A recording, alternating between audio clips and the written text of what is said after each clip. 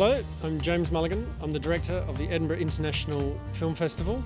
I'm standing here in the Edinburgh Festival Theatre, hours only away before we open. It's very exciting. I don't think it really matters what kind of audience member you are. You will find great big platefuls of stuff for you in this festival, no doubt.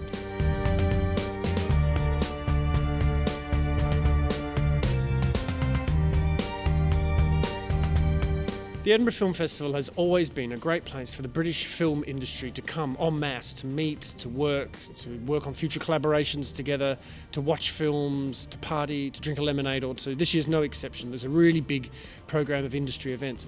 But I think a lot of them are of interest to the general public as well.